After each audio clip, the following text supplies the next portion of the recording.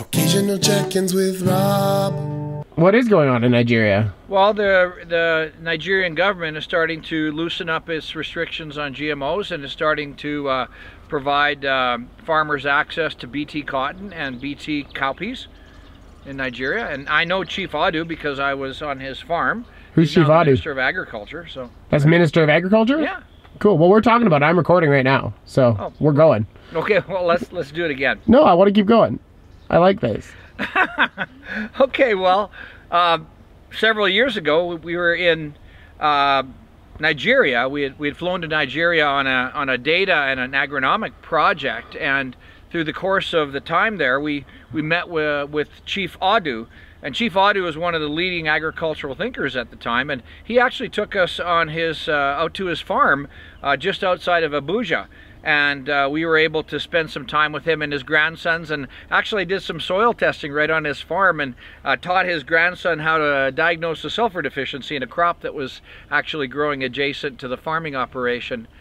Today, Chief Adu is Minister of Agriculture for the country of Nigeria, and just to give you a handle on this, Nigeria is north of 180 million people. It's the most populous country in Africa, and 70% of the country is agrarian. So they're trying to lift their subsistence farming up to a higher level of prosperity, and it's really exciting to see the developments going on in Nigeria right now. What's been holding them up? Well, primarily what's been holding them up is policies that haven't made it easy for farmers to access new technology. So we're very excited to watch Nigeria take the lead role in bringing forth some genetically engineered crops into the marketplace. Bugs attacking cotton are a huge deal. And if bugs attack cotton, and I don't care if it's organic cotton or whatever kind of cotton, the bugs attack cotton, and you have to control those bugs in cotton primarily with insecticides, either with synthetic or organic insecticides. But Bacillus thuringiensis, which is a organic insecticide, is built inside of cotton, and that creates a cotton called BT cotton that basically resists the bugs from attacking the cotton.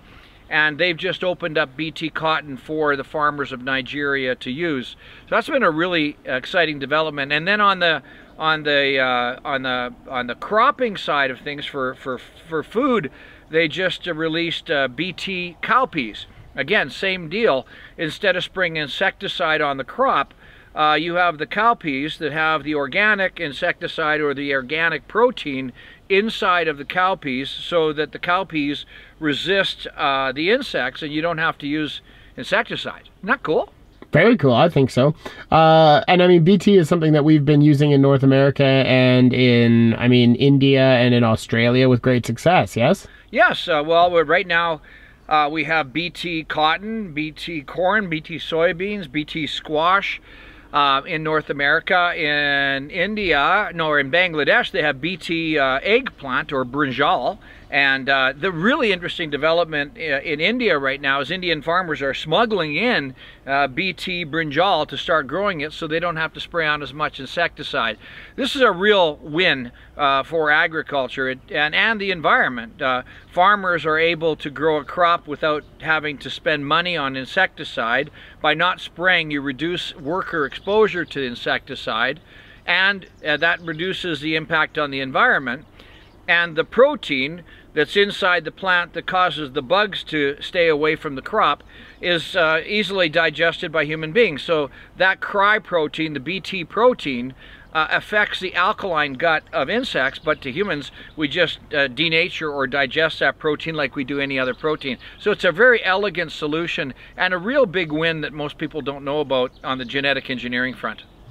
Yeah, it's one of those ones that's not intrinsically tied to chemical application in the way that herbicide-tolerant crops are. So well, it isn't tied to chemical application at all. In fact, I call it dechemicalization, because by using BT technology, we actually drop down the amount of insecticide we use on crops, and that, to me, is an absolute win. Again, most people wouldn't associate dechemicalization with GMOs, but it's exactly what happens in so many of the cases. I don't know how I feel about that term, dechemicalization, but we'll put it out to the audience. Please comment below and tell me if dechemicalization is a good term or if it's a word salad. But there we have it. We have dechemicalization. And come on, Nick. It makes sense. It's it's just a sloppy word, though. Dechemicalization. Well, I just made it up. I mean, it could be unchemicalization, but dechemicalization is the reduction of chemical use on crops. It makes sense to me. Okay, I agree. There's an occasional check-in with Rob for you, everybody. Thanks a lot. Bye-bye. Occasional check-ins with Rob.